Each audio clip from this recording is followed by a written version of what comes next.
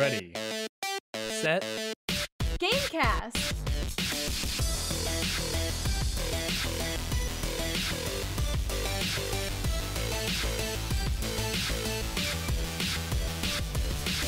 Welcome to Ready, Set, Gamecast, a bi-weekly podcast about video games and hostile takeovers?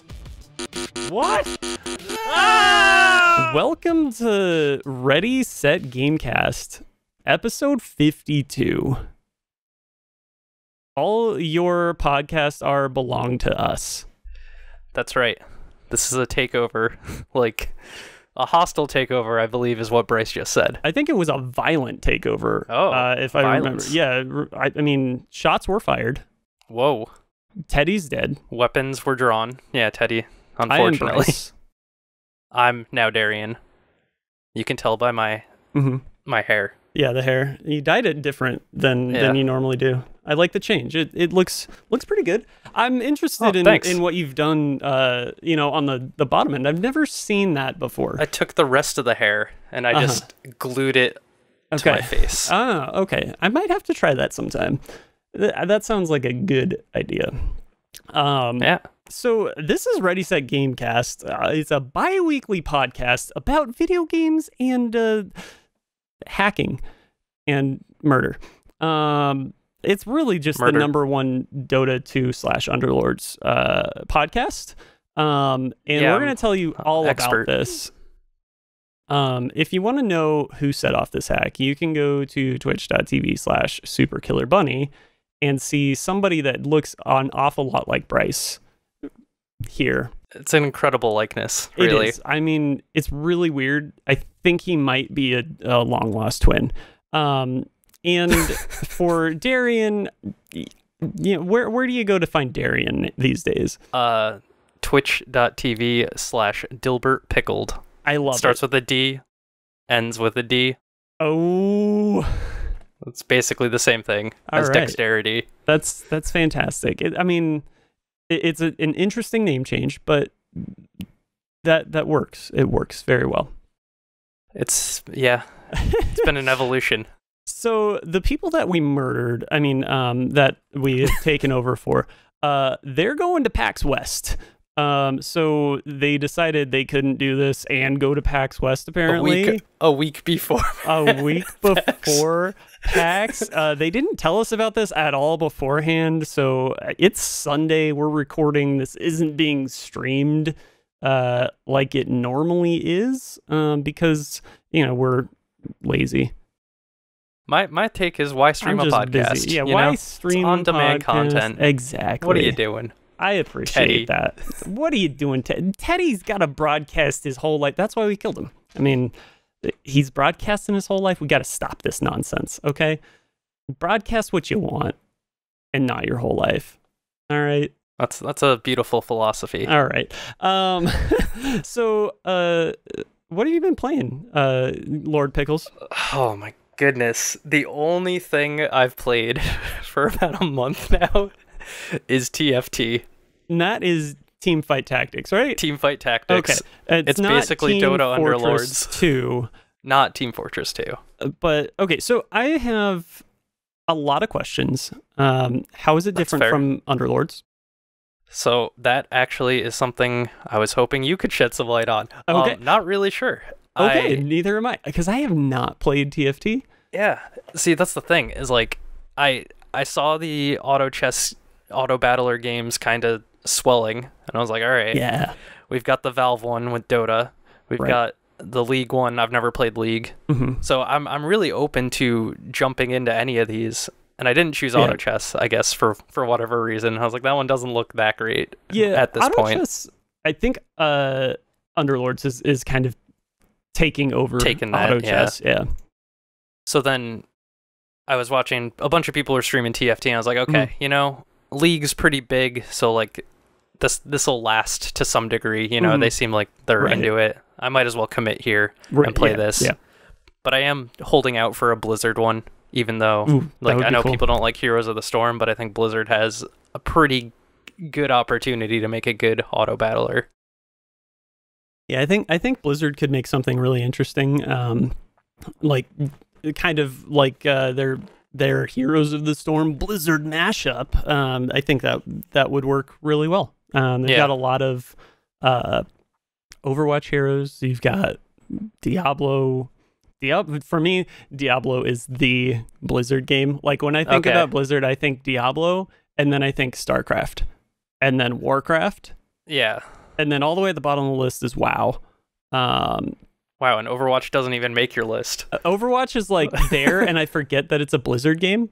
And until I have to launch it, I don't play it very often, so I guess shame on me. I have fun with the friends that I play it with, but I don't really love it. So yeah, it's not something I play normally. Like I could see them either doing just a Heroes of the Storm, or they could just be like, you know, one of our games. And specifically in my mind, I think of like Overwatch has like a good variety of characters at this point that are like all standout characters, so you could easily fit them into an auto battler type thing. Oh yeah, I feel like every time I boot up Overwatch, it has like 7 new heroes. And I'm like, what am I supposed to do with this? Like, there's all these bouncing balls everywhere. Although, shout out to Ashe, the hero. There's no other heroes in Overwatch now. So, she was like three heroes ago at this point too. Like, there's that disco ball guy who shoots the disco ball out and is like a hero or something. I can't remember his name. The new guy? Yeah. Yeah. Oh, I don't know what his name. It's time for some Googling. It's Sigma. Sigma. Right. I knew it. I knew it was like Ligma. Yeah, exactly. Oh, that's where I was coming from. All right. If you're listening right now and you're wondering, what's Ligma? Ligma balls got him. What? There's your weekly Teddy. That was a pretty good Teddy. Yeah, got him. I don't want to talk about it. Oh yeah. So TFT. So it's an auto battler. I guess I'll describe how the game works. Yeah, a little bit. Mm-hmm. You and 7 other players are facing off in like a last man standing type thing where you'll fight head to head against one of them at a time. Okay. You can see everyone else's play area, and it kind of plays out like a card game or like a little bit like a chess game. So you're building an army on your space and assembling them on in TFT it's a hex grid, so it's hexagonal spaces, so you lay them out, each of your heroes, and they all have different basically kits of like there's an ability or a class tied to them. Okay. So you might have like a noble knight, for example. Okay. And then if you get multiple knights, you get a buff to your knights. If you get multiple nobles, that activates a buff. And so you're building your army this way and battling against the other players. Mm-hmm. There's also items and item crafting sort of thing. And then you're primarily getting your cards for your army through little 5-card hands that are shared between everyone. So it's a pool between everyone in the game. Every time you refresh, you know, the cards you just saw are probably showing up for someone else. Right. So there's probably there's kind of 3 levels of strategy to it and a little bit of RNG in those. Mm-hmm. So a lot of people actually don't like it because of how much RNG ends up playing into it. So yeah, you have just described Dota Underlords. Okay. Which I think that it works for most auto chess games, right? Like I think all 3 of the auto chess games are very similar right now. I landed on Underlords just because it was on Steam and I didn't have to download another launcher. Although I have since, like, somebody recommended TFT to me that I trust quite a bit. So I might play that eventually. I don't know. I started Underlords when it went live, like for public play, like maybe that same day. Because strategy games, I love strategy games. But yeah, it's pretty much the same thing. Like you get a shop of 5 heroes, and you pick heroes and they have alliances. They all kind of go together. I think from what I've been told, the biggest difference between Underlords and TFT right now is that Underlords basically guarantees that you get an item at every creep round. That would be a nice and addition. TFT doesn't. Yeah. Which sounds crazy to me. But as somebody who played Underlords first. Underlords, I'm currently boss rank, which is 2 levels below like the final like top rank that you can actually get to, which is Lord of Whitespire. So I'm boss there, and in between me and Lord of Whitespire is Big Boss.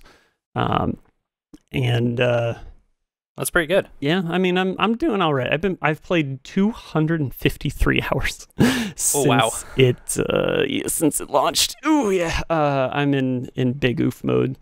For that, in terms of like hours played, I looked at that. I was like, that launched that's really fast. A month and a half ago. Something. It was like 6 or 8 weeks ago. Yeah. Ooh, yeah. It's so like I can play it on mobile. That's another thing that I love. Oh yeah. Like I was gonna bring that up. I literally like. I have the Alamo Drafthouse Season Pass, right? Which is amazing. $20 a month, and you get to play like literally, or play. You get to go to literally a movie a day if you want. Like, fantastic. I'm very excited. I love it. I would definitely go to the movies more if I had something like that. I already have. I've gone. I'm like right on week 4 of it, I think. And I've gone to 3 movies, none of which I would have gone to in the theaters. But each time, like I always show up to the Draft House like 30 minutes early to order food and stuff. Just kind of get settled in, and I will play Underlords on my phone. And in bed, I will play it on my iPad. Yeah. And it's just like, it's always there. If I want to play, I can play. It's really nice. So, how long do the games last in Underlords? Well, depending on when you get knocked out. Right. But if in a good game, say you're top 2 or 3. Yeah, I mean, if you go to the end, it's about 40 minutes. Okay, yeah, that's similar in TFT. Yeah. That's one thing I'd like to see, like, someone make a slightly streamlined one, like get it down to like 20, 25 minutes. Yeah, or maybe like a 4-player like mod or something, like instead of 8. Underlords is introducing duos mode soon-ish. TM, which will maybe make that faster. I have no idea how that's going to work, and they haven't really said too much about it, but looking forward to that. They are also going to introduce their, like, one of their key elements soon, which is the actual Underlords themselves, which will have some sort of ability and effect on the game. I think the idea is that you will pick an Underlord to play as for the game. Almost planeswalker-y in Magic. Yeah, something like that. A little bit. And you'll, with that Underlord, you'll have some sort of bonus ability or something like that. So, the devs have been super open and super fast with updates and tweaks and responding to the community and stuff like that. So, it's been really good. They, even during the international, they launched a pretty beefy update, like not in terms of like megabytes, but it made some pretty big changes to the meta, and they're already rolling back and adjusting and stuff like that. So they're really open and communicative with what's going on there. So I'm definitely happy with how Valve has been developing that. Yeah. The only thing that I really wish existed in the auto battler space is a Pokemon auto chess game. Yep. And I immediately was like, that would be the best possible thing. Like, how good would that be? That would be an easy, I don't know, put it everywhere, Nintendo. Do it now. Put it on the Switch, put it on PC, put it on phone. Put it on my iPad and my iPhone. And I would pay for that. Like, legit. Yeah. I would give Nintendo the evolutions season pass are already money. There, like leveling your characters, all that. Yeah, like how cool would that be? Ooh man, what that would be just so interesting. That would be good. I actually saw it was something about the origin of the auto battlers, and it was an article that I just briefly clicked into, but it was like the auto chess isn't the first auto battler. It actually goes back to a Warcraft 3 mod, which is where everything else, everything goes comes back from, to, right? Like that's where MOBAs come from and all Warcraft that. 3. Oh, so man. it was like it goes back to a Warcraft 3 mod that was actually Pokemon themed, and it was you're evolving your Pokemon. That's and awesome. I love it. Okay, so I've also been playing, like legit, been playing Slay the Spire and Rocket League. Okay. Slay the Spire is amazing. I think it might be the best roguelike or roguelite anybody has ever made. It's up there with FTL for me, in terms of like evergreen play. It's so good. If you don't know what Slay the Spire is, you're basically it's a single player deck building game. So you like, if you've ever played a deck building tabletop game, you know kind of how it works, right? You have like a board of enemies, and you have a deck of cards that you upgrade through your turns and stuff like that, right? And the enemies change like each turn, or they'll move to the next room depending on which one you're playing. This basically, you're climbing a spire. You have a randomized map that shows up. You pick each level as you kind of climb up through the spire. And there's 3 different characters you can play as right now. I think they are introducing a 4th character at some point in the soon.tm. But yeah, fantastic game. Super good. Tons of builds that you can play. Also lots of mods if you get it on PC. Okay. Tons of mods. Like there's a mod that added Yugimoto as a hero, or as a playable character. So yeah, super fun. I know that's on Switch now, because I've looked at getting it a couple times.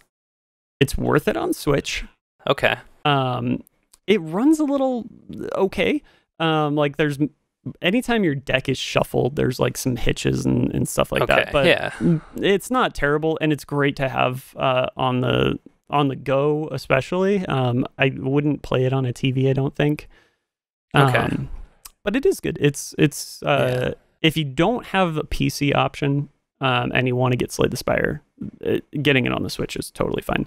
And it does have touch control on the Switch, which is pretty cool.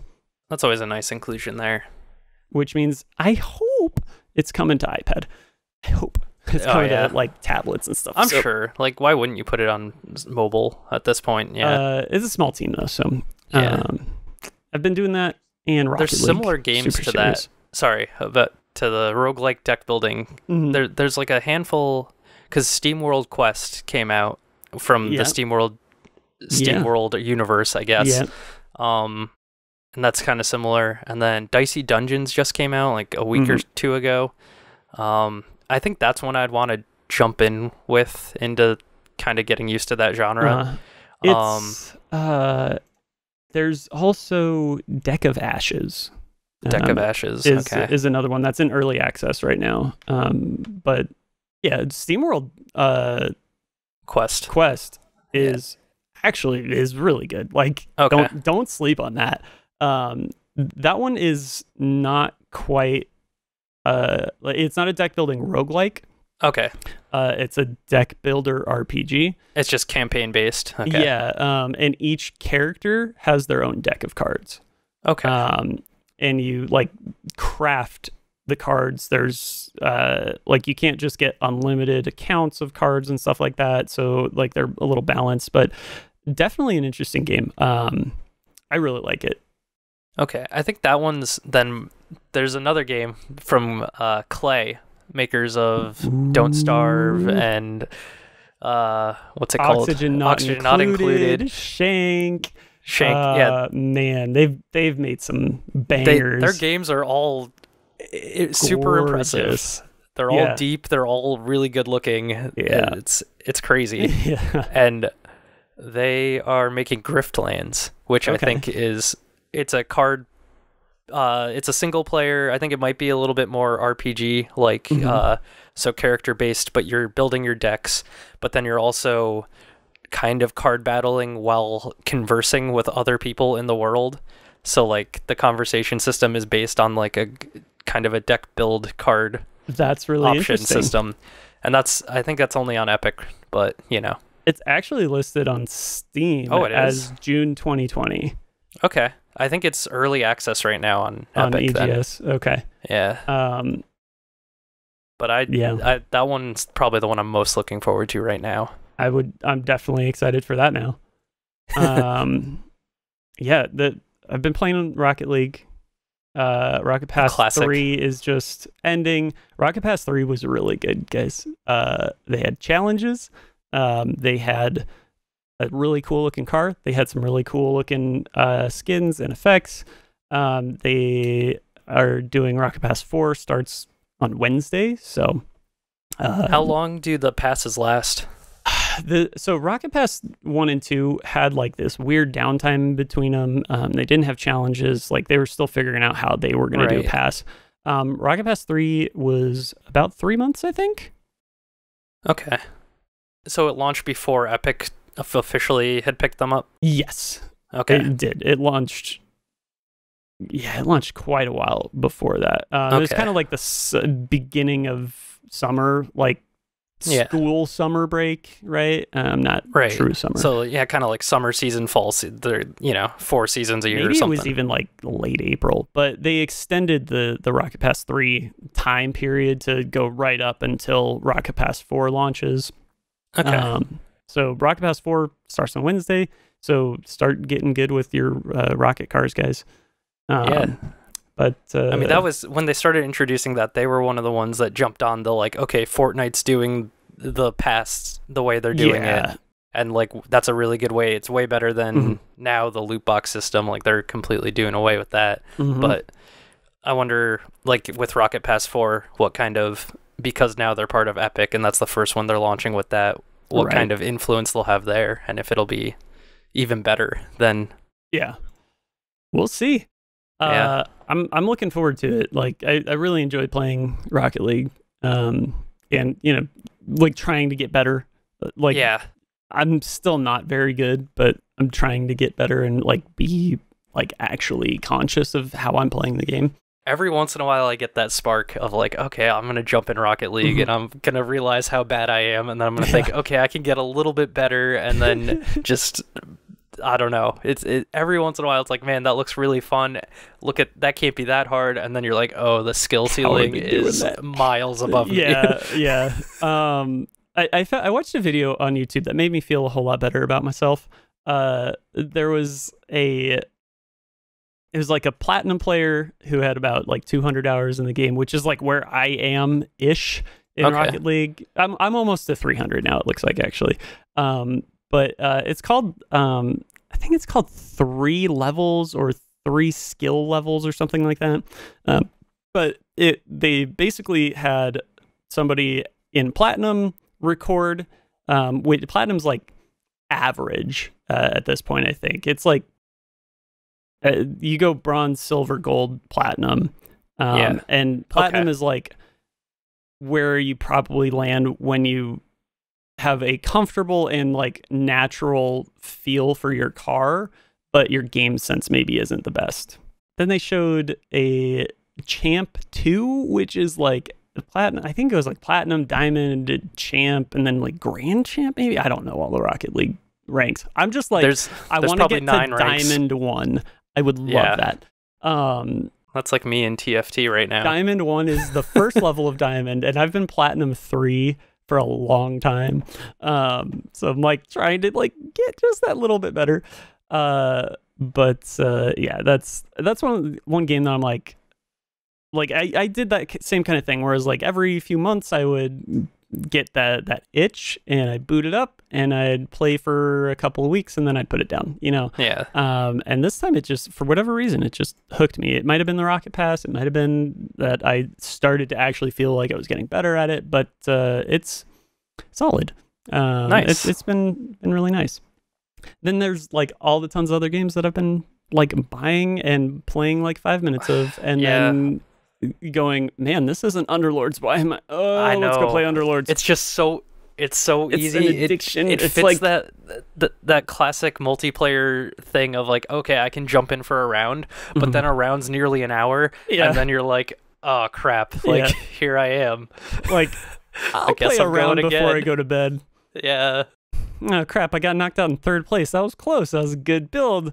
Let's do it again. Let's go again. Yeah, let's go and then it's 7 in the morning, and you're like, I guess I'm going to work. Okay. So yeah, so those are good. Should we talk about some of the news? Oh yeah, let's talk about that news. Okay. What happened first? I think actually chronologically, this lineup is pretty good. This lineup is pretty good. The first day, Monday last week, Okay. it was announced that Sony is purchasing Insomiac Games. And you might know Insomiac as recently makers of Marvel's Spider-Man, previously Ratchet and Clank. Although they're lots of them. biggest game franchise ever, obviously Resistance. Yeah. And then Resistance, their FPS entry that carried in the PS2 era, right? PS3. Was it PS3 yeah, era? it was a PS3 Okay, it was a launch the first title. Resistance game was a PS3 launch game. Still holds up in my opinion. Very good. If you have a PS3, track that down. It might be on PlayStation now. I know Resistance 3 is, but the first that whole trilogy is just so good. If you haven't played it, it's briefly really played good. multiplayer on one of them and was like, all right, this is cool Yeah. back in the day. But Yeah, that would have been 2 or 3. I don't think, or maybe it was 1 or 2. I had an Xbox 360 at the time, I think, and Wii. I didn't have a PS3 at the time, so I was like, I'm playing Halo. This isn't Halo. I'm playing Red Steel. Okay. God, wow, what a disappointing game. That game was all right. Okay. It was all right. It was kind of cool. It looked way better than it actually felt to play. Oh yeah. All of the motion control stuff tended to. Yeah. Oof. Man, they were really good at showing, at like demoing that, and then it never played well. Looking at you, Zelda Skyward Sword. Skyward Sword, Oh, yeah. man. I never finished that game. Neither did I. Terrible Zelda game. I picked it back up not that long ago. Well, not that long ago. Before the Switch came out at some point, I started playing that again, and I just never... I made it really far, too. I think I was probably 1 or 2 dungeons from the end, and I just didn't finish it. Yeah, just put it and forgot about it. I didn't feel like it was compelling at the beginning. Anyway, let's not talk about how bad other things are. Okay. Sony buying Insomniac is great, right? Like, yeah, I mean, man. finally.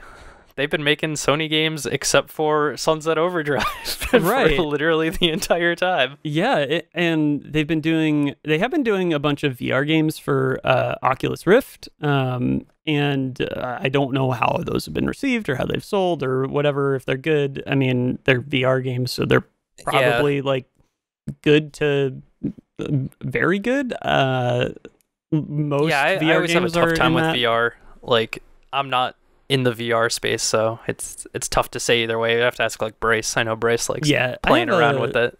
I have a PlayStation VR. Okay. And you know, that really is just a Beat Saber VR headset at this point. That's fair. Although Super Hot VR, I would argue that Super Hot VR and Beat Saber are the killer apps for VR, and I think they are legit killer apps. They are so good and so fun. I think Beat Saber definitely, at least as it's exclusive to there too, right? For right now, I don't know if it's Beat Saber was on Steam VR. Okay, so it's first. exclusive to a VR experience right now. Yeah. And it wouldn't work without VR, honestly. It wouldn't, as a Guitar Hero style thing. Yeah, like because it uses like the height of the headset, like because you have to like there's points where you have to dodge just big old walls of death that'll just destroy you. So you're like leaning just, back like, physically and forth and thinking. ducking and stuff. Like it's really cool. And definitely a workout and a lot of fun.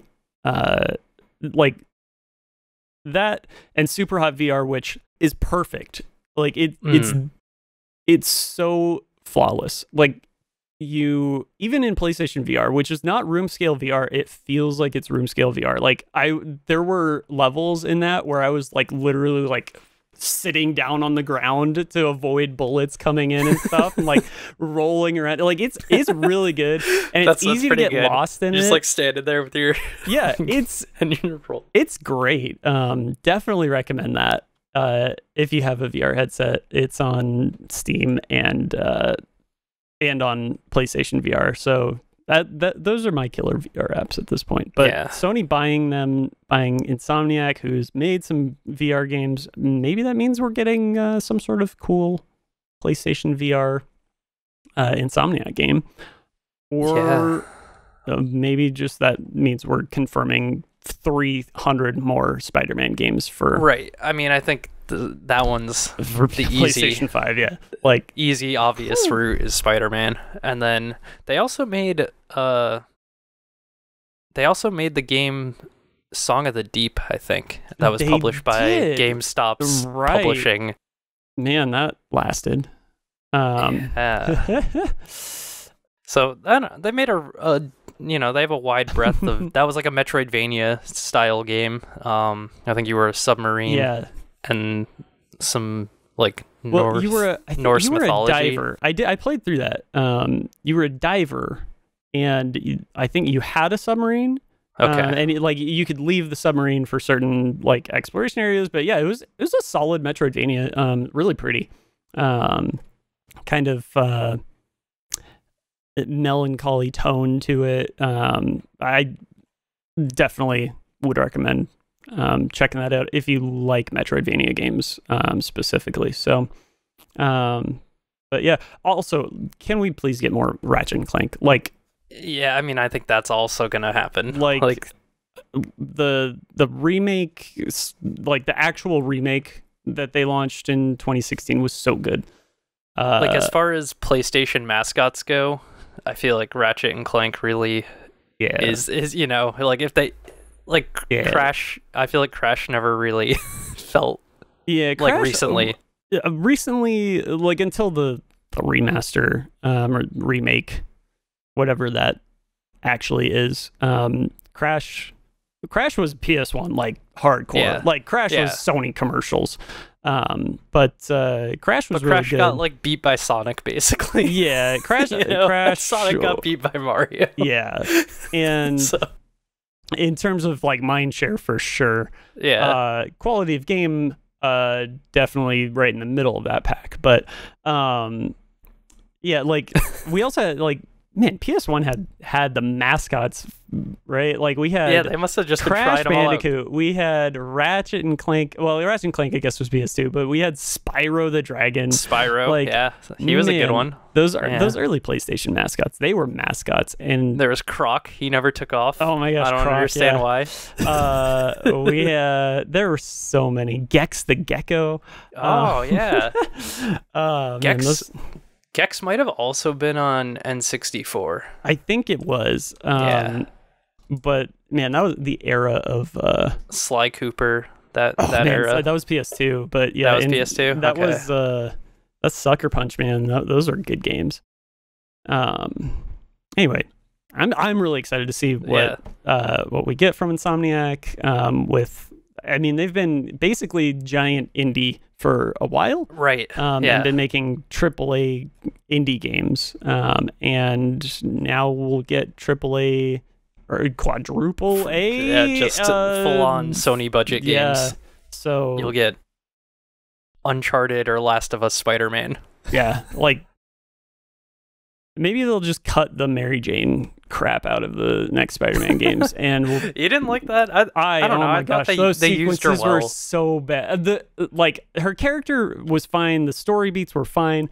The actual gameplay where they make you play as MJ was so bad. It's so bad. It would have been Game of the Year if God of War hadn't come out, but that's true. God of War came out, so I think I've recommended Spider-Man or thought about Spider-Man more than God of War since I think part of playing that is Spider-Man was 6 months later and had the DLC. That's true. That came out. afterwards to kind of give it more of a tale. But God of War is hands down the better game there for sure. Yeah, like when I got into God of War and I was like, okay, when I wish somebody told me it was a 3D Zelda game. Like if somebody had said that, it would have been like, oh, this is really awesome. I'm jumping in right away. Like no one did. It really is. Like they kind of went like that half step from God of War to Zelda with that camera shift and the way that you explored the world and stuff. Like, man, what a good game. Yeah, that was a really good one. Yeah. So anyway, next story, Gamescom happened. I mean, that was part of Gamescom, I guess, technically, kind of. I think it happened right around the same time Gamescom was kicking off. Yeah, so I didn't watch Gamescom, like, at all. Didn't really follow it. Catch me up. All right. So we got the Gamescom roundup rundown, I guess I'd call it. Okay. Let's see. Nintendo ran an indie direct video, which was good. You know, it's like 20, 30 minutes, something like that, and they pack them all in. Hotline Miami came out on Switch finally. Right. Okay. Great some game. other Ori from Microsoft is coming to Switch, so that's a pretty cool inclusion there. So, you know, Nintendo and Microsoft are still have friendly. A good relationship. Yeah. Yeah. I guess Google did a Stadia Connect, I think is what they call it. I didn't watch it. I heard people that did watch it were like, what is Google doing? Yeah, I listened to Kind of Funny Games Daily for the first time in a very long time. Like I've fallen off of the podcast train for a while. Like I can't keep up with everything. But yeah, I think I heard that like it basically felt like an early 2010 kind of like 2010 to 2014 kind of E3 type event. Okay. Where it was like they spent way too much time going into way too much detail about way too many things that we already knew. So my struggle with the Stadia is like, who is your audience? Because it's not, the audience for Stadia isn't people that are already gaming regularly. Right? You're not going to sell somebody who has a console or a capable PC or something they even stream to their living room or whatever, this gaming platform. You're looking for people that, like, you know, okay, it's basically a TV remote, but it's a controller I pick up and I turn on the games channel, right? That idea. Like, so stop marketing it to gamers, because I don't think that's your actual audience. Yeah, and I don't know who they're going to hit with that either. Like, it's so weird. Like, you're not targeting people who don't have great internet. Like, also like that's really the big thing. Like, if you don't have great internet, there's going to be some input lag that's probably going to be noticeable.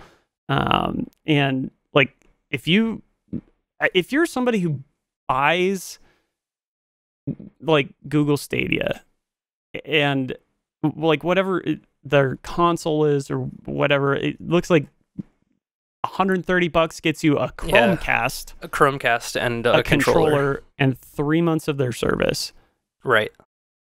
Like, okay. So this is just happening through a Chromecast, which sure, maybe that's fine.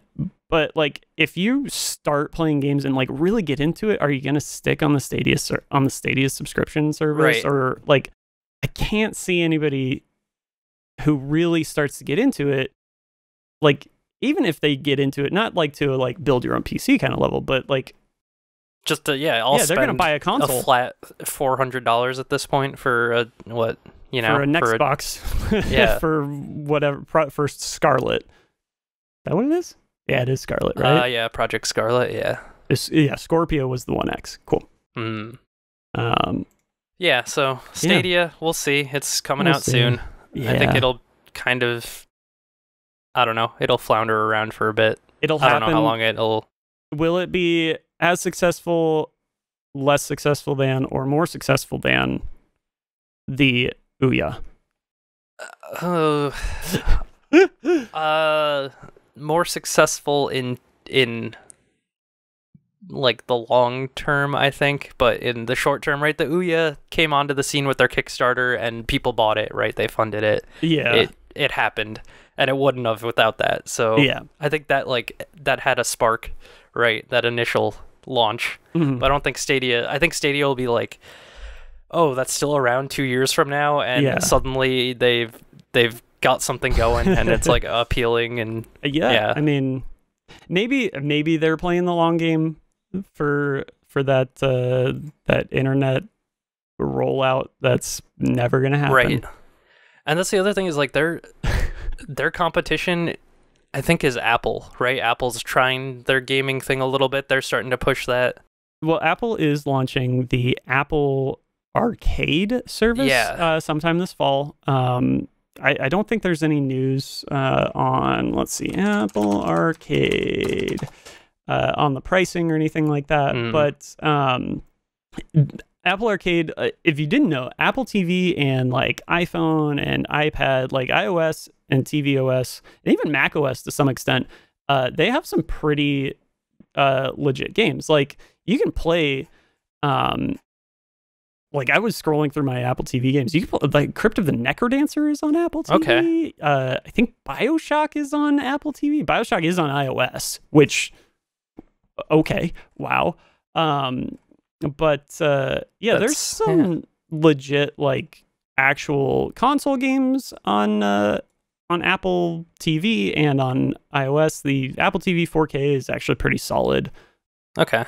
What do you use? Do they have a controller, or do you just use a Bluetooth controller? Or you can use a Bluetooth controller. They basically right now you have to have an MFI or made for iPhone supported controller to use it. But with iOS 13 and tvOS 13 this fall, they are supporting both the DualShock 4 and the Xbox One controller via Bluetooth. So you'll be able to pair one of those controllers without any What about my issue. 8-bit do? That's a really good question. I have that exact same controller. Yeah, I love this thing. It's great fantastic. For all sorts of stuff. It's so good for everything. I'd be surprised if it supports that. I mean, I also wouldn't be surprised, but we'll see. 8-bit do has been a little weird about their iOS support.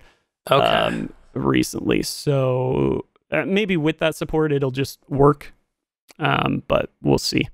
Yeah, I mean Apple Arcade, it looks pretty cool. It's I don't think it's a streaming service either, so I think it's going to be a download the game, and if you've got your subscription, you're good to go.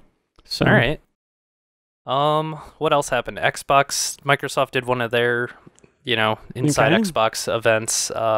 I heard they showed off some Gears 5, which Gears 5 got coming gameplay in like September. Like that's a few weeks away, right? Oh my gosh! Wow. I don't know because September 6th. That's like 2 weeks away. That's not far. Okay, that is wow. That is not even 2 weeks. That's a week and a half from recording. So by the time you hear this, it's even sooner. I think it's Friday. Yeah, I think this goes up Friday. All right, so it'll be a week from when you hear this if you listen to it day one, Yuri. Holy crap! Wow, I didn't realize that was so close. I'm looking forward to playing through that story, and playing some Horde mode. Xbox I haven't Game Pass. played a Gears in probably a decade at this point. Man, not really. Is that not franchise really a that decade. old? In 7 years. Okay, 7 years ago the first Gears of War came out? No. When did the first Gears of War come out? Probably in 2006 or 7. 2006 maybe, I would guess. 2006, November 7th, 2006. Yes. You nailed it. You win. You are now the host of this podcast permanently. All right. Way to taken go, Bryce too. Taking him are now over. Brarian. Okay. Dice. Dice. Cool. Yeah. All right. So inside Xbox, let's see, new Xbox Game Pass titles.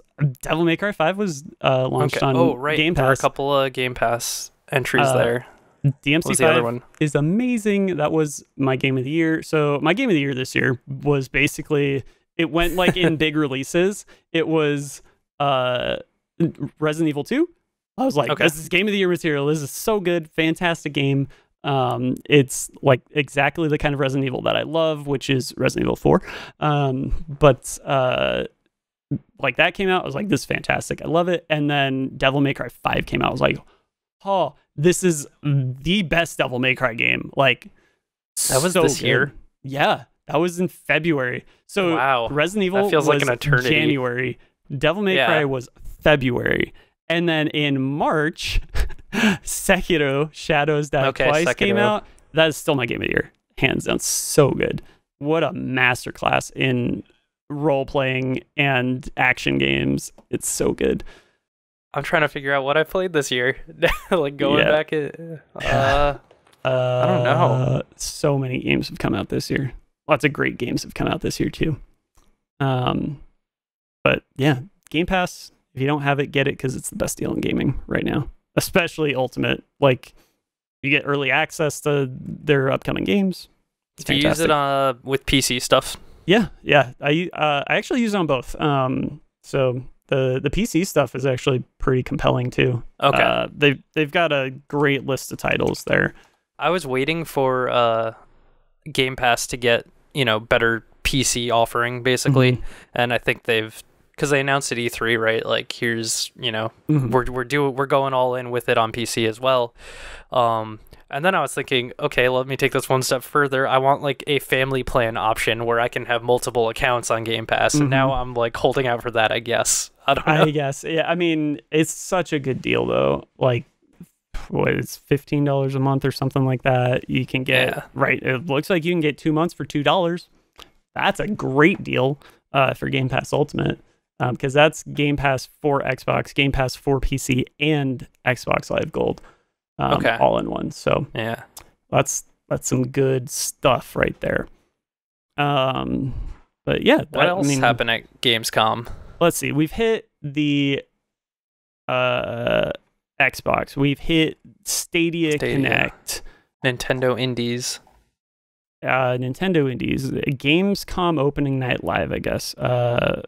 October for Witcher 3. Death Stranding got new gameplay. I don't need to see any more of that. Death Stranding is that was like a big part of the opening night live. That was like the last hour of it. Yeah. Was a Jeff Keighley / Kojima hype reel. Yeah. And then bringing him out on stage. And then he kind of described what the game was a little bit through a couple of like the cutscenes of just, okay, what is a BT? What is a BB? What is happening? You're walking from right to left, right, instead of left to right. Yeah. Okay. Cool. That's interesting. But yeah, I'm really excited for whatever that game is. Like, my current thought process on that game is, because a lot of people are very excited for it. A lot of people, there's no way it's a bad game, but there's also no way it's a good game. Like, what is it? I don't know. I was like, is this a ladder laying simulator, or is this male pregnancy? Like, what is this? Like, every bit of it I saw was like, I have no idea what this is, and I'm totally intrigued. Like, and that's kind of like, I wish it was a movie. I guess I don't know. I guess we'll see. I don't know. We'll see. I'm excited to play it. Yeah, I'm gonna play it. It'll be highly regarded by, some. I'm sure somebody's gonna play it and be like, "This is the greatest thing I've ever played." I kind of like, it's Kojima, so we know it's gonna be weird and crazy and convoluted, and that's great. If that's what you want, that game's gonna be. I think that game's gonna hit what Kojima fans want. Right. And I feel like the last 3 years were him like thinking he's explaining the game, but because he's super familiar with all the concepts, he's thought them all up. He has, it all in his head of like, this is what's going on, this is the story, and then like previewing things to us, and it's just everyone's just like, okay, like what do you? What are you doing here? Yeah, plus, like, English is not his native language, so we're also, like, kind of getting the translated version of everything, and whatever. It looks crazy. I'm excited to play it and to find out for myself what it is, but I don't need to see any more of it. Let's see. Other notable quick things from Gamescom: Kerbal Space Program 2 announced. That's pretty cool. Awesome. Yeah. Curious to see what they're going to do with that, because like you can go to a different solar system in the first one, can't you?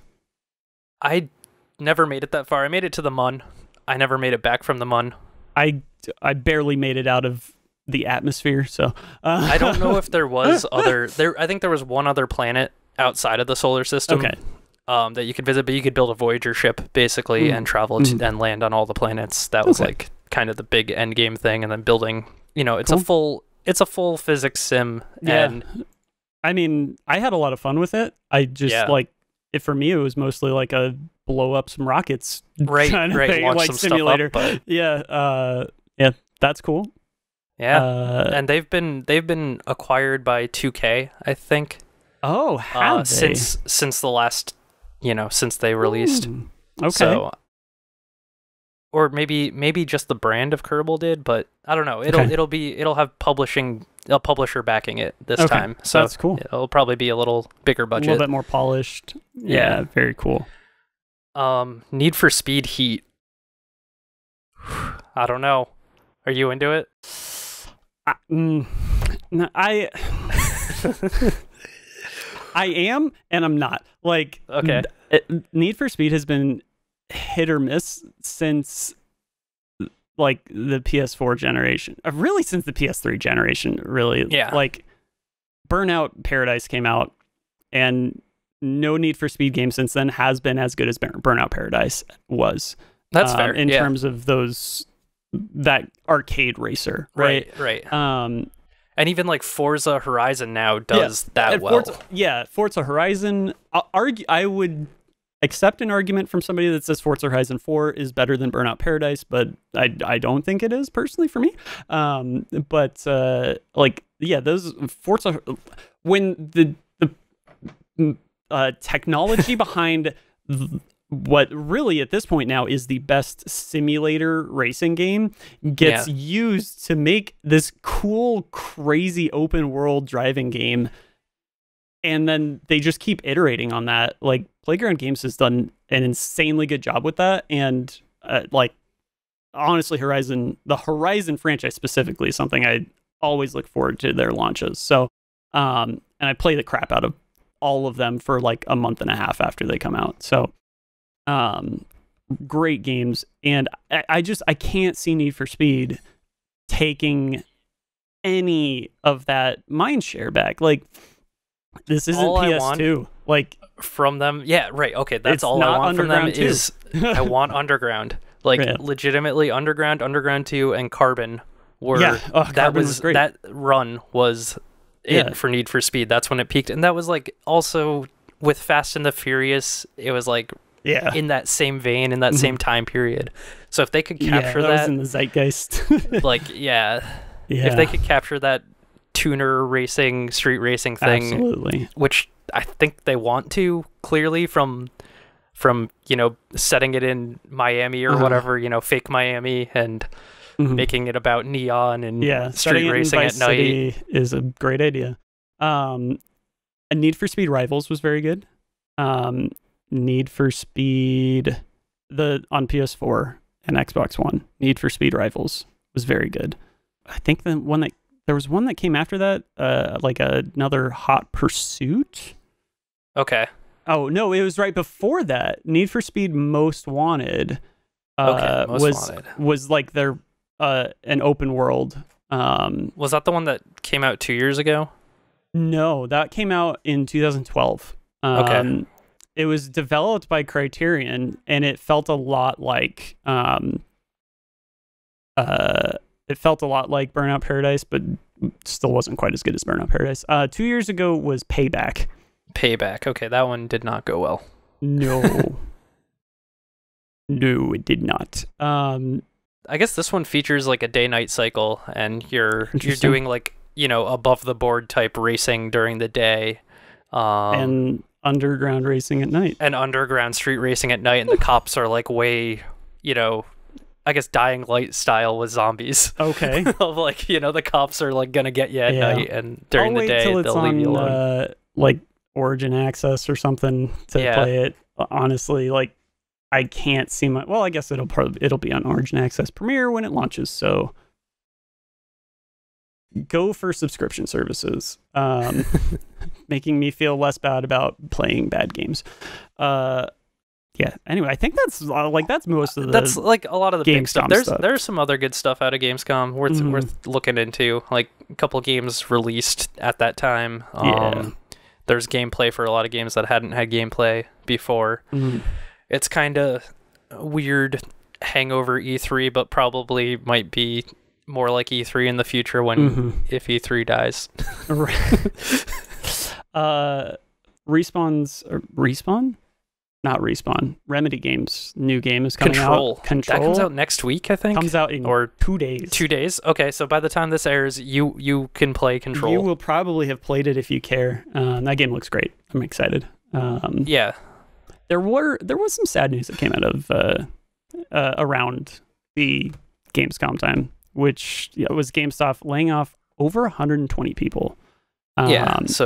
Which a lot of people are saying that it's the latest sign that they're struggling.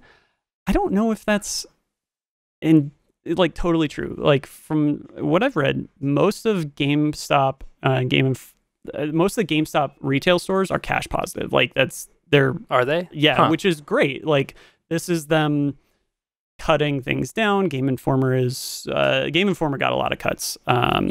Which apparently also Game Informer has done well. Yeah, Game Informer makes good content. It's really sad to see them. They do make really good news content and editorial content. Hopefully everybody lands on their feet. Always hate to see that, but that is kind of the nature of games media. It seems at this point, if you're not big or you're not a small independent group, you might be running into some trouble right now. So hopefully everybody lands on their feet and they're doing really well. I think a lot of the GameStop stuff comes specifically from like the business stock side of like, okay, you know, we're cutting costs or whatever, is like right. They're hoping to improve their stock. They're a publicly traded company, so I mean, it makes sense that they are beholden to stockholders. So, and I mean, they're as a business, they got to do what a business got to do, you know. Put a fedora on. Yeah, exactly. But get some cement blocks. Say, hey, Teddy. I think the GameStop is going to be okay. I think they're going to pivot in a really important way for them. And who knows, maybe it'll just be ThinkGeek stores in the future, and we'll have really cool ways to get cool stuff. Yeah, I don't know why they have separate ThinkGeek stores, which I think came pre GameStop buying them out or acquiring ThinkGeek. So then you have like sometimes in a mall there's a GameStop and a ThinkGeek store, and you're like, they're basically the same store at this point. Yeah, well, what are you doing? We have a GameStop that is really big, attached to a Barnes and Noble. Okay. And it's this giant standalone building here. Like, I don't know how it's still there. I drove past it the other day. I was like, wait, that's really? Both of people those are buying books and physical games? That's fine. People are buying books and physical games, and I guess some cool memorabilia. Pop up a little, like, Amazon tablet store. Right. That'll put them right out. Just some of the Amazon kiosks that you walk by in the mall and go, man, that looks weird. But okay. I guess I need a smart outlet. Sure. Yeah. But we'll see. I mean, they're still open. So yeah, they're still open. They're in, I mean, right. They have ThinkGeek. They had game publishing. I don't know if they still do right now. Yeah. They have Game Informer, so like they're not just a game store. Yeah, and they're I think a lot stronger than a lot of gamers want to admit. I think a lot of gamers want Yeah, it kind of like have this weird chip on their shoulder about GameStop being like, Yeah. oh, they'll only give you 3 cents for your 17-year-old game that's scratched and doesn't have the What do you original mean case. Madden Like, 10 is only worth 10 cents? duh. Madden 10 was only worth 10 cents when Madden 11 came out. So get over it. Like, that's how sports games go, guys. But yeah, I mean, we'll see what's going on there. Yeah. Cool. PlayStation 5 leaked some stuff. Have you seen this? The I haven't. PlayStation 5 leaks? Yeah, a lot of this news I haven't seen because I've been playing Dota Underlords. And It's all news to you. Yeah, it's all news to me. So I guess there was a patent image. Is that the right terminology for it? Yeah, there's a patent with a diagram. Diagram of, it's kind of a wireframe looking sketch of a piece of hardware that looks vaguely like binoculars out of Star Wars. Yeah. Like it's got all sorts of ribs and ridges and fan vent looking things. It looks like it is ribbed for my pleasure, so Yeah. PlayStation 5, the game's inside you. Yeah, the game is inside you. Oh man. There's not much to say other than that's out there. People love, I don't know, talking about next gen hardware. We got Scarlet on the way, PS5's on the way. People love speculating, and good on them. Speculation is fun. It looks like, yeah, something you'd hold up to your face though and have like a scanner and you're looking on Hoth. Yeah. So It does have a disk drive. disk drive is awesome. Lots of fans, lots of vents. So Yeah, that hopefully they're Loud. quiet. I hope they're quiet, fans, because I mean my 747, I mean PS4 Pro is crazy loud, and they just need to vent it better, and it'll be okay. One thing they're speculating here is there's a giant V shape in the middle for 5. I didn't get that when just looking at it before. Oh, look at that. It's a V. I like that this article says sleek new design. That does not look sleek. No, not at all. It looks like I don't know what South Park would have imagined. Yeah, like the next game console in 2004. Exactly. But yeah, we'll probably see an actual announcement. I would bet you this time next year we know release dates for both Scarlet and PlayStation 5. By E3 time, they'll have announced a release and probably price point. Yeah. I can't imagine they go over 500. I would bet you we hit 400 for base I don't versions, know if Microsoft might just be like, here's a couple options. Here's the streaming option that's almost almost like you can't not afford it. Like it's $200 or something, and it's just streams. And then here's the $700 version that's a PC. Yeah, I wonder if they'll do like just drop the Xbox One X and be like, the Xbox One X is $400 and it will play all of these games, but Scarlet will play all of these games better. Right. Maybe that's what they do and put Scarlet at 500. I don't think you can launch. I think Sony taught us that you can't launch a console at $600. So, yeah, we'll see. I think 400 is going to be the ideal price point for each of these new consoles if we don't have like some sort of Xbox One X Scarlet like merging of the Xbox brand, right? Yeah. I do think there's a market for like that low end PC. Like if you could guarantee it's slightly better than a low end PC at like a capable low end PC at right around $1,000, right? Where that sits. If you could get something in the high hundreds price point that can hit that, $1,000 is definitely a mid-range PC. That's a mid-range PC. Okay, Oh, yeah. So Especially I guess with the something that can play at like good specs. Yeah. I mean, they're targeting with Scarlet. They're targeting 4K and 60 FPS, which is like you need a good rig. You need a 2080 Ti and some form of i7 from the last couple of years to like reliably hit that. Like an 8th or 9th gen, I said. Or, I have a 6th gen. I have a 6700 i7 in my gaming rig, and I can do 4K 60 with my 2080 Ti. But just flex that PC. Basically the 14 nanometer i7s or newer. What's a low end gaming PC at that point then? Like 800, 700? You can build an entry level gaming PC for probably about $500 to $600. Depending on how deal hungry you are. You could probably get into a PC that hits probably not 4K 60, but you're trying to run 1080 60 Overwatch.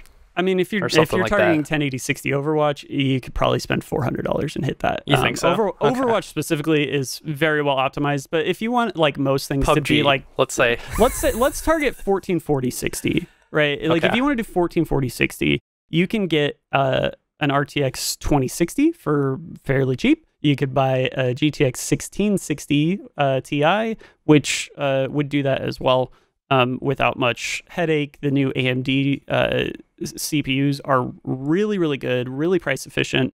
You could get like a Ryzen 5 3600, I think is what they're called. Yeah, 3600.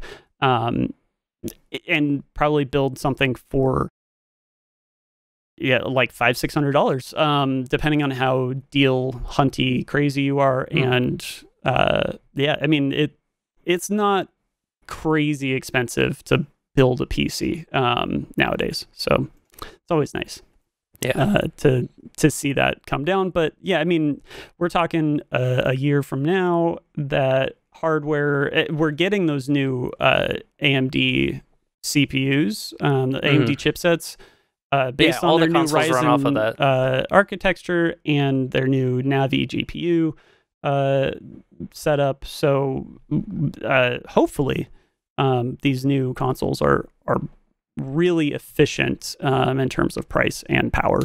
And I think they will. Like AMD made huge leaps and bounds in the PC space this year.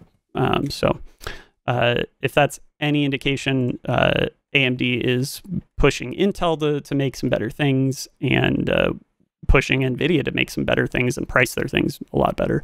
But yeah, that's nice because for a long time, right, Intel's just sat there with.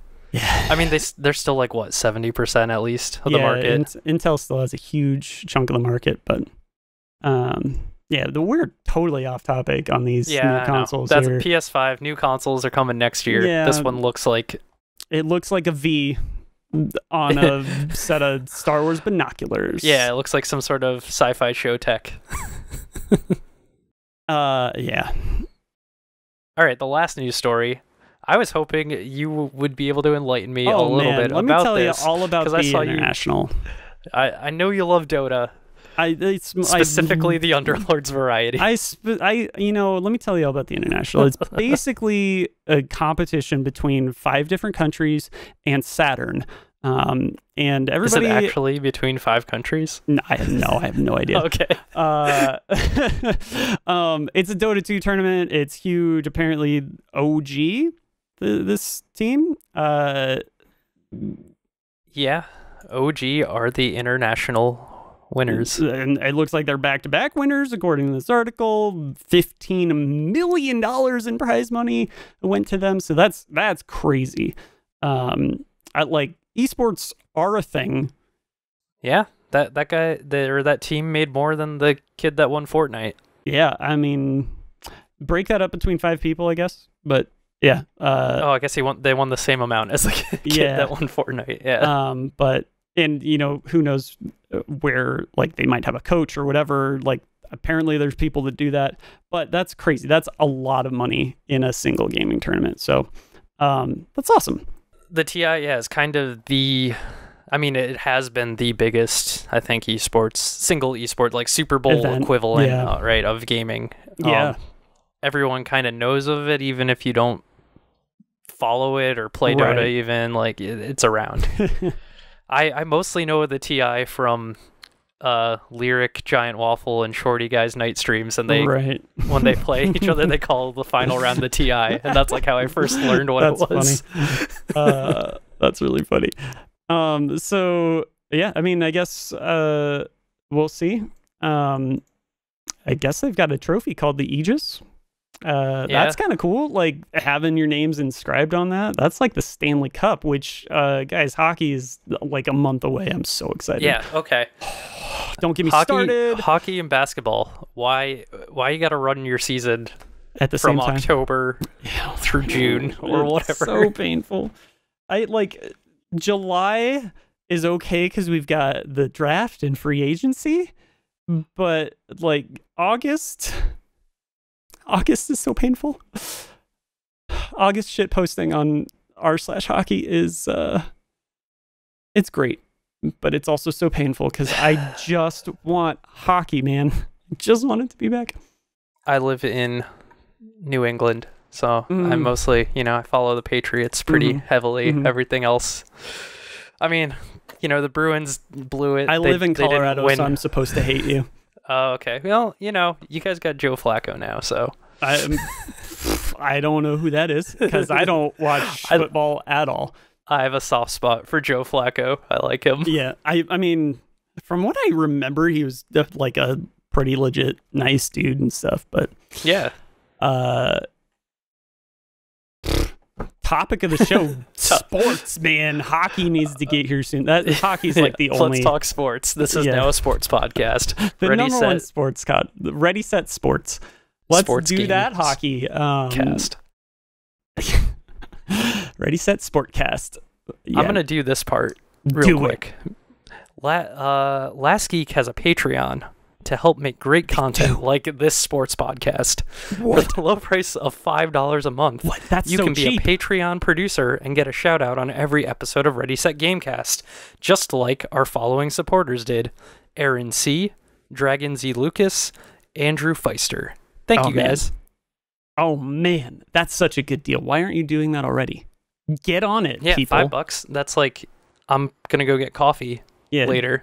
Do it, or I'll make Sidney Crosby come to your house and beat you up. Oh my goodness. Is that what happened to Teddy? That can neither confirm nor deny. I may have sent somebody bigger and more impactful, let's say, than Sid. Topic of the show.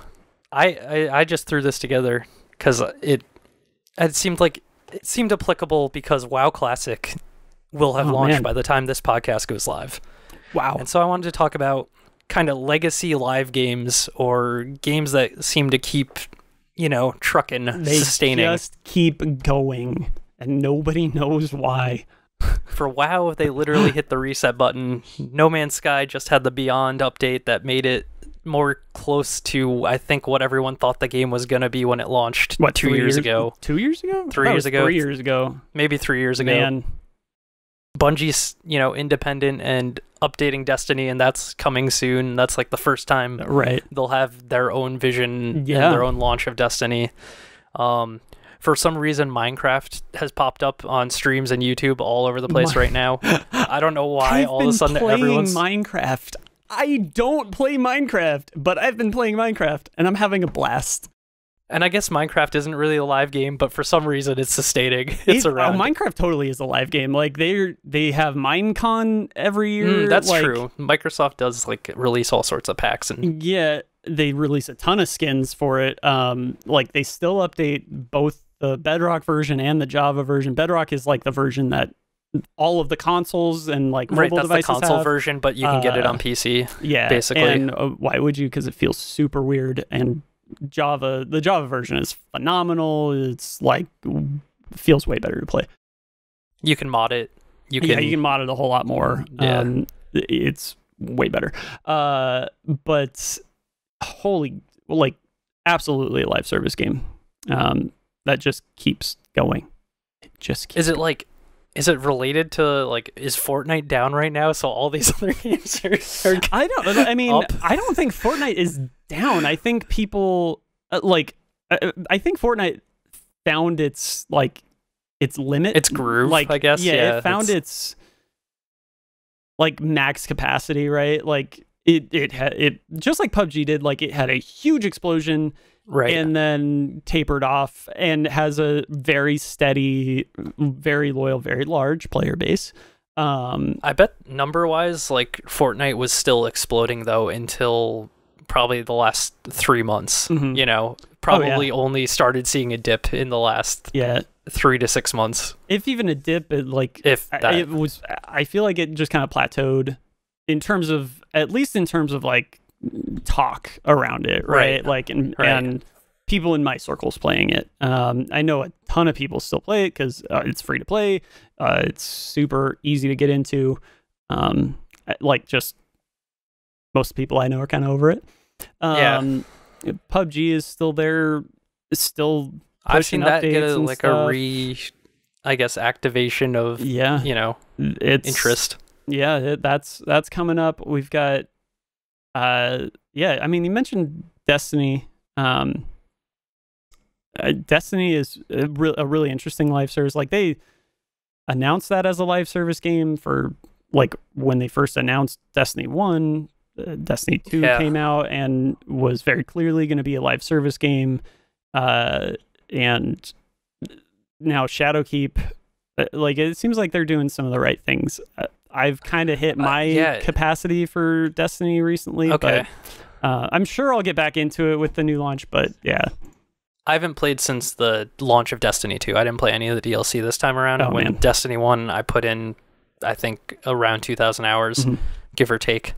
So, like, I've I guess, fallen off at this point, but it's always there. It's just like, should I just jump back in? Is it time? And now they've got cross save, so like I have a much better PC than I did. I started on PS3 in Destiny, and that's probably why I stuck with it for so long. As I stuck with that, and then I got a PS4 and got Taken King, and then kept kind of going with it. So now that I have a good enough rig that I could run it well. Like, do I just jump back in and then, like, oh, if I want to raid, I can jump over to PlayStation and play with people that I know are on there to raid. Which is, like, that's awesome. Cross save, if you're going to do a live service game, I think now cross save is, like, you got to have it. Like, it's finally hit that point where, it's become... At the very least, you have to have cross save. Cross play is ideal. Crossplay is almost like just unnecessary too, though, for a lot of cases. Yeah, I mean, I think it depends.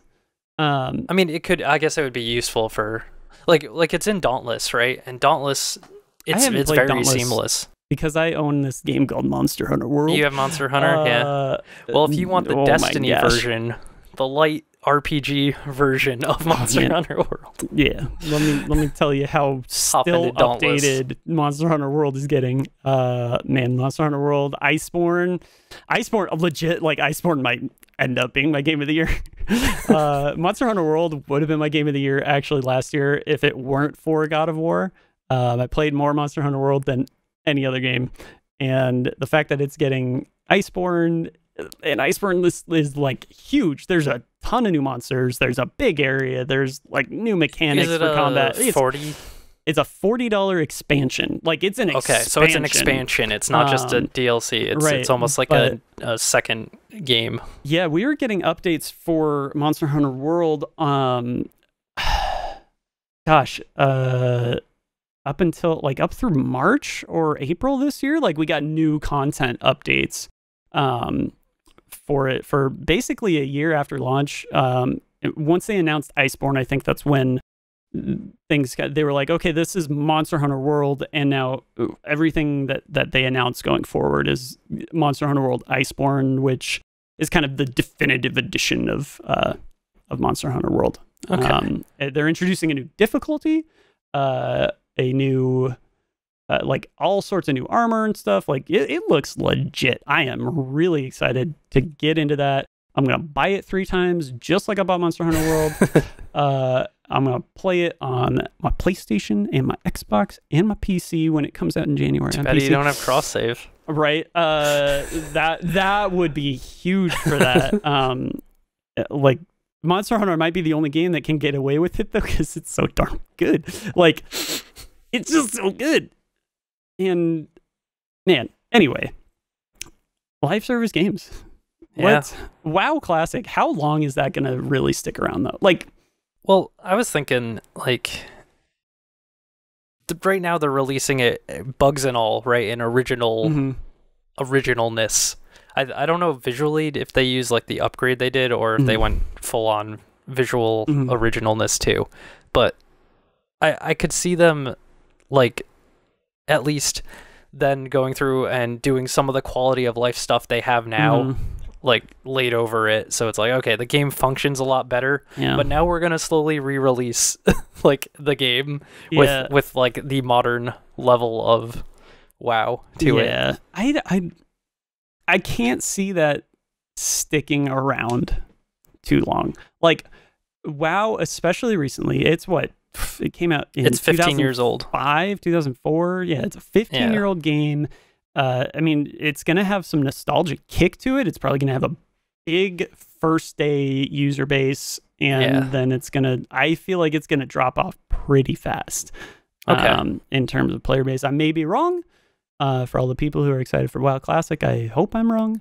But I don't have high hopes for the longevity of that game. The other thing I was thinking is, like, they could just follow the DLC path or expansion path, and then in 15 years again re-release WoW Classic. Yeah, I mean, who knows? Classic. Why make new content? We just keep the same servers and just keep cycling. Like, every 15 years, you'll have the people who came in at whatever point getting their WoW on. Oh man, I don't know, man. That game feels dated to me. Like somebody who's been playing Final Fantasy XIV online quite a bit, which I didn't mention because I've been taking a break from it. I started. People really love that game. Started in March, February, something like that. Like playing in earnest, and it's fantastic. But how I've been playing it, basically, I've been playing it an expansion at a time in like a month chunk. So like I played through all of the original Final Fantasy XIV A Realm Reborn content, and then I took like a couple of weeks off, and then I played through Heaven's Word, which is phenomenal, and now I'm on like another like month break. I think Underlords has extended that a little bit. It seems like Final Fantasy XIV's become like the go-to MMO for everyone at this point. I think if you want a traditional MMO, I think Final Fantasy XIV is the best option for you out there right now. If you want a traditional MMO that's modern still and updated, it is very, very good. It's got great it has a great story. It's got really, really great options for like partying up and playing with other people. There's all sorts of there's tons of stuff to do, especially now with Shadowbringers, not to be mixed up with Shadowkeep and Destiny, but Shadowbringers was a huge release, great reviews from like everybody out there. It's really good. So I haven't played any content from Shadowbringers except one of the new classes, the Gunbreaker, which is really fun tank. That's a cool name. But yeah, oh my gosh, right? And you have a gun blade. Like, that's your weapon, is a big old sword with a gun on it. Like, it's so Final Fantasy, and it's so cool. But that's like, I think that's the traditional subscription-based MMO that if you want a traditional subscription-based MMO, that's the one to go for. From what I hear, current WoW has kind of kicked itself in the balls. Battle for Azeroth did not go over as well as people had hoped, I guess. But maybe that just adds more to WoW Classic. You know, maybe that adds more fuel there. Yeah, and again, I'll even with that, I think that's gonna I think people are gonna hit that and then realize, this is dated. It's nostalgic for a little while, but man, this isn't fun. They do their work. Leroy Jenkins, and then they drop off it. Yeah. But no, Final Fantasy XIV Online, primo game. A great example of a live service game.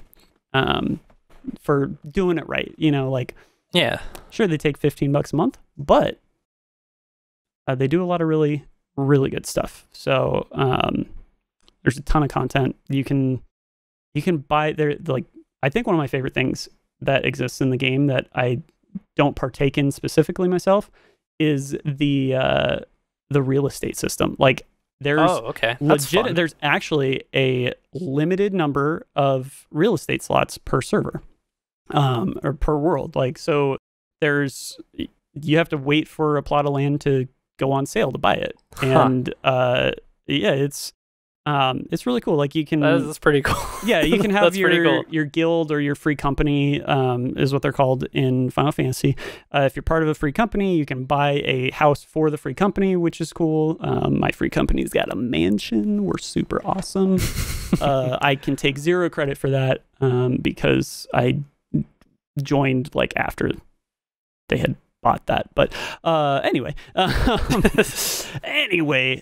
there's a ton of stuff in Final Fantasy 14. So everybody should go play it. It's awesome. It's fun.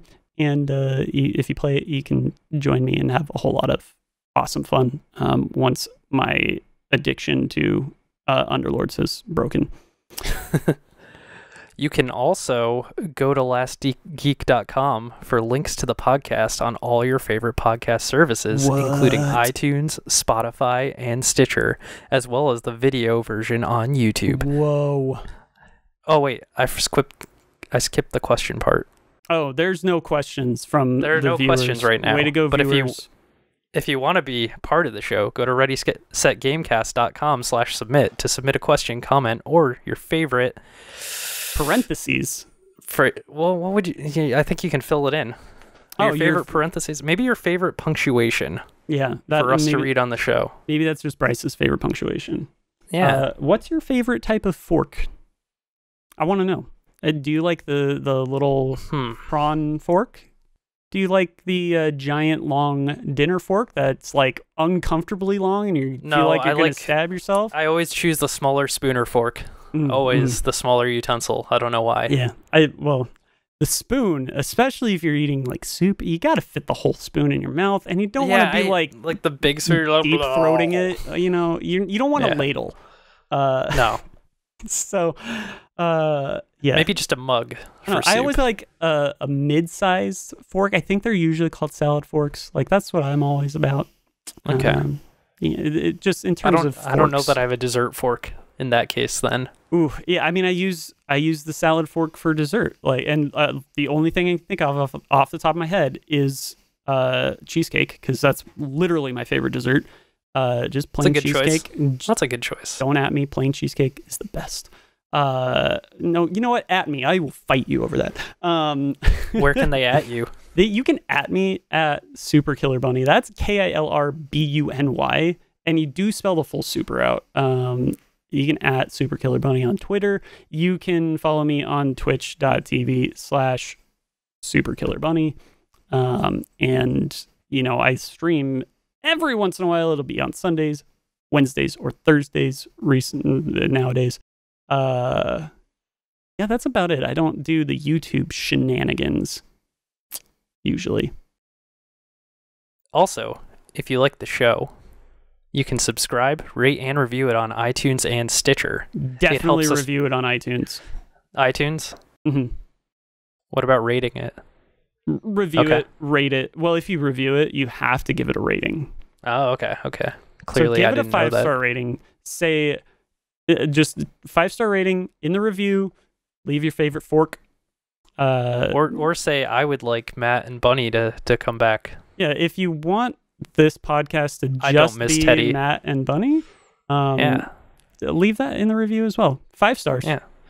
If you give it anything other than 5 stars, I will send Sidney Crosby to your house to beat you up. It says everyone flexes. Everyone flexes. I can't. Like, these are just bones. It helps us to grow and become more powerful. Yeah, if you fix these bones, guys, there's nothing there. Man, there's a lot of housekeeping. This list is like a laundry list over here. Keep some stuff. Let's sweep it up. You know, we plugged superKILRbuny on Twitch, Twitter.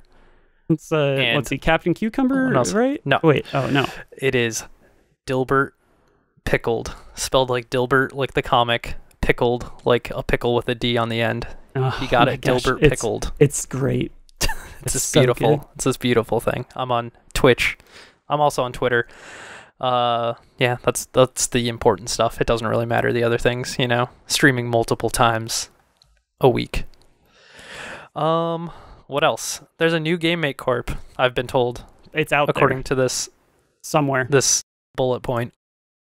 I don't know what they talked about. Hey, let's do a little GameMate Corp right now. If you were gonna make a video game, would it be about a fork? Because it seemed like it was going to be about a fork. It would be a utensil auto battler. Okay. Yeah. So like you're leveling your dessert fork up to the dinner fork. Yeah. Well, depending. It depends. Like you might have a plate, right? Like you might have a plate. You might have some bowls. But we're definitely like going to have show up. Oh yeah, chopsticks are going to show up. We're going to see all sorts of weird stuff showing up. You'll have a ladle. Like that's probably going to be like a main tank. Would you have a spatula? Oh, absolutely. A golden spatula. Yeah, like spatula. So your spatula is going to start. It's a plastic spatula, right? Your 1-star is a plastic spatula. Your 2-star though, it gets a little bit nicer. It gets metal. 3-star though, we're going grill spatula over here. It's like you're getting the real grill powerful. Utensils. Yeah. We're gonna have some tongs. Man, yep, exactly. Those would be overpowered tongs. Yeah, I mean it is the best auto battler based on the dinner table. What are you calling it? Ever existed? It's I think we're probably gonna call it Eat Out. I think that's what I'll call it. Unless you have a better name. I think no, I think that's an all new way to dine. An all new way to dine. It might be the best way to dine. But we just did their job for them. All right. Yeah, GameMate Corp. It's out there. It's out. Featuring in Eat this Out. episode, as well of Ready Set Gamecast. Last Geek also has a merch store, so if you want to see totally our faces on a T-shirt with some other random dude, this one. And then there's some other random dude. He's over there. Our faces won't be on the merch, by the way, just to clarify. Yeah, our faces will not, but Bryce and Darian, right, and that Bryce other guy that we killed, they're on a T-shirt. Beardless Darian. Yeah, Beardless Darian is pre-hair dye this time. Stickers, T-shirts, even leggings for your favorite Last Geek products, like this podcast. We've already covered where people can find us. Yeah. You can find Darian. Twitch, Twitter, Instagram, Dexterity. It's like dexterity, except instead of the TY at the end, it's DEE. Mm-hmm. And apparently you can go to dexterity.com like a pro and get links to stuff from there. Bryce is all the Last Geek stuff. We know that. Bryce is Last Geek plays like everywhere.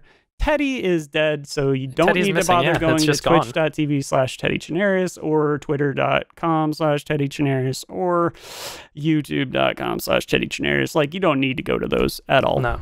Definitely not. Since he's dead. There will be an in memoriam soon. All right. Well, that's Pour one out for Teddy. An episode of Ready, Set, Gamecast. Gamecast. Sports. Bye.